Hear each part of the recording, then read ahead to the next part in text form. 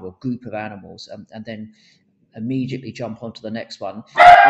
Hold on, this is a group of animals having something to say now. So that's Sid and Nancy, my black miniature poodles. Nice. And my companions. Of course, I say that we're spending time alone. I wasn't. I was constantly with them, and that's a really important part of my think it's the first time I've had a dog on the Different Minds podcast series, which is great. Well, you've got a dog and a grey squirrel, actually, because it's that outside the window that's exciting them to comment at this point in time.